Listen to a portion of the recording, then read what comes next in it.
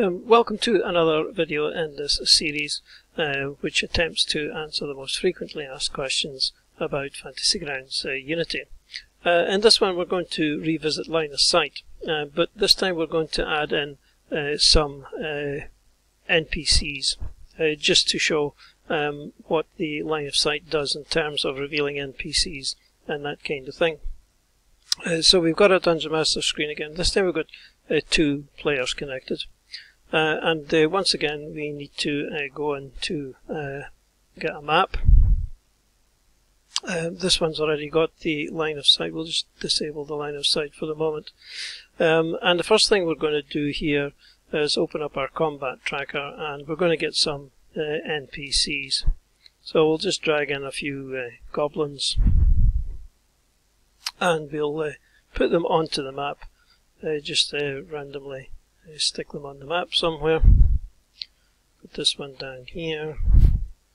That one there's fine, and let's put another one up here just for fun. Get them on the square rather than. There we go. And we're going to just make these goblins visible. We need to put our two players onto the map as well, so let's do that. And then we'll just get rid of the combat tracker because we don't need it. And we can then enable our line of sight.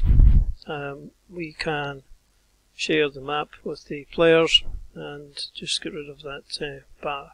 Now you see right away that the last token, because it's selected, the last token that I placed shows the line of sight for that token. And if I go around as the Dungeon Master and click on these tokens, you'll see that each time I click, the line of sight pops in for that particular token. And this is the important point about line of sight, is it's on a per token basis.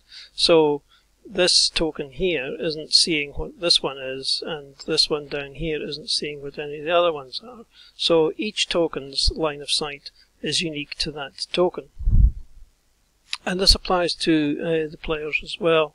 If we go to our player screen and we click on each of these two NPC player characters, you can see that the line of sight is changing slightly as we click between them, and that's because their line of sight is different.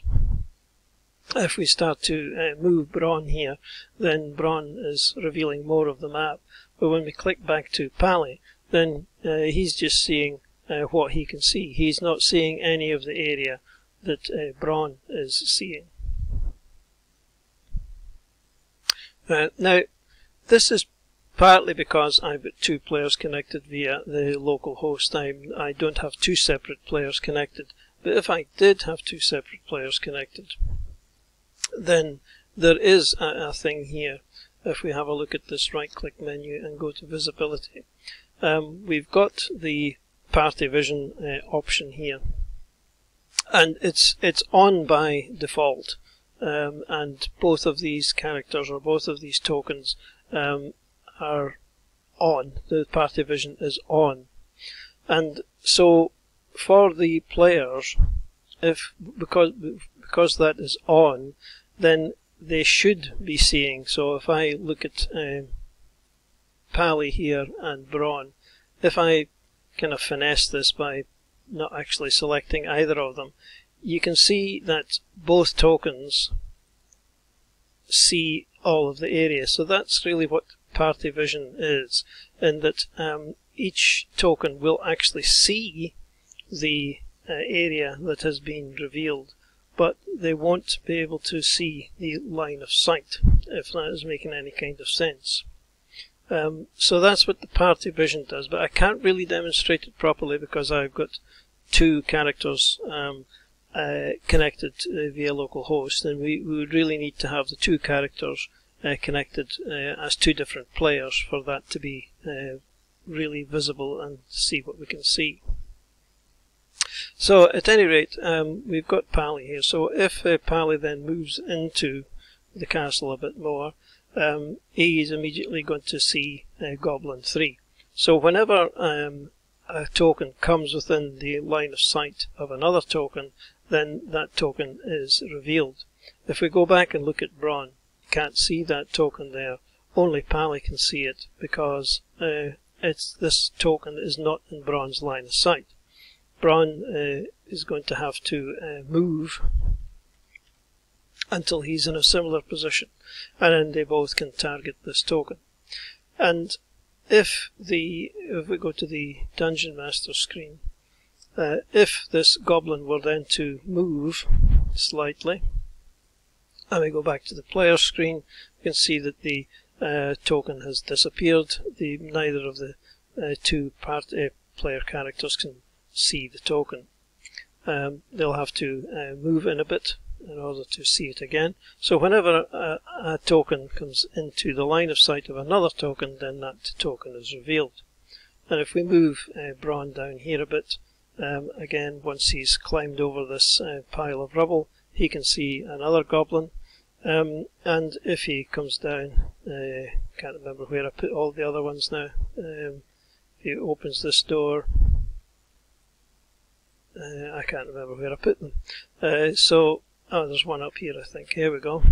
So he can now see this one. So whenever he moves around, then he can see, as provided a token is in his line of sight, he can see it. He's moved into this corner here, he can no longer see the two that were down here. And if he can move to there, he can now see this one. And if he keeps on moving down, he can see this one. And it's the same for Pally. When he moves, he can reveal any tokens, and as long as they're in his line of sight, then he can see them. If they're not in his line of sight, then he's not going to be able to see them. So I think that's the sum total of it, really, is that a token won't be visible. Even if it's visible on the combat tracker, then it won't be visible to a player character token unless it's in the character's line of sight. And that's really this, and it's the same thing applies to the monsters. If I switch over to the DM screen and click on this goblin here, then we can clearly see that Bron's in this goblin's line of sight. And if we look at this one here, then this token here can't see either of the player characters. That's it, really. I think there's not really a hell of a lot more that I can say, and I can't demonstrate the party vision thing because I'm connected to the same on the same computer. But that will work. That party vision thing will work if you've got two different people connected, and you can play around with the party vision until you get the right balance for your game. Okay, I think that's it. Thanks for watching. We'll see you in the next one. Cheers for now.